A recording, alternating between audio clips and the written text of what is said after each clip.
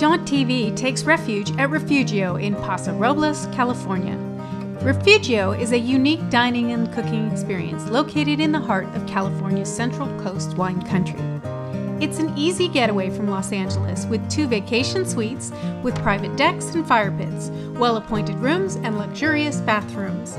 The suites can be rented individually or combined with the Refugio kitchen. For our particular weekend, we stayed in one of the romantic suites and attended a cooking drink-making presentation with JoAnn Cianciulli and Josh Yerkey. JoAnn is a food television producer and author. Josh is a spirited pro in the craft cocktail movement, utilizing unique ingredients.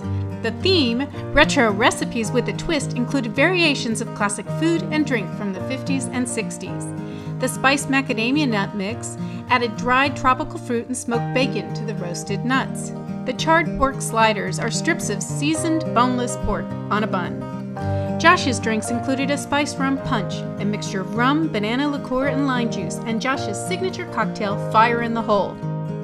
Kick back, relax, enjoy good eats, good cocktails, and good company.